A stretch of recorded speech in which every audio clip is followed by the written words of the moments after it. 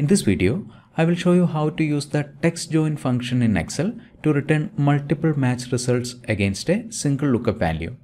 See this table here. In the first column, we have a list of some superheroes. Second column contains the list of comics that each superhero belongs to. Now see this arrangement here. In this cell, we have a drop-down list.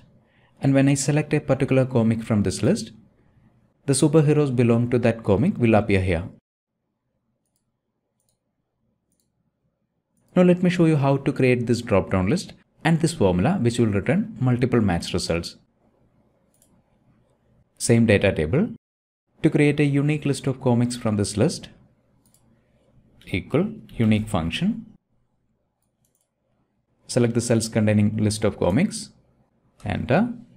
We have the unique list of comics here. Now to create a drop-down list in this cell using these values, we'll select this cell, go to the data tab, data validation, list, source, select the unique list of comics.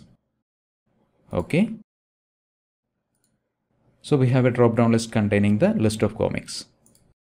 Now to extract the name of the superheroes that belongs to Marvel Comics, equal TEXTJOIN function, open parentheses, first argument delimiter, double quotes, comma, ignore empty cells, comma, if function, open parentheses, first argument of if function is logical test.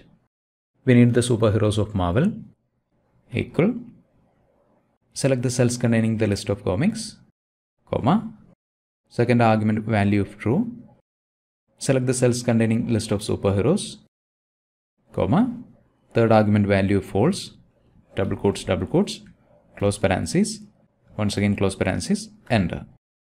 And we have the list of superheroes that belongs to Marvel Comics.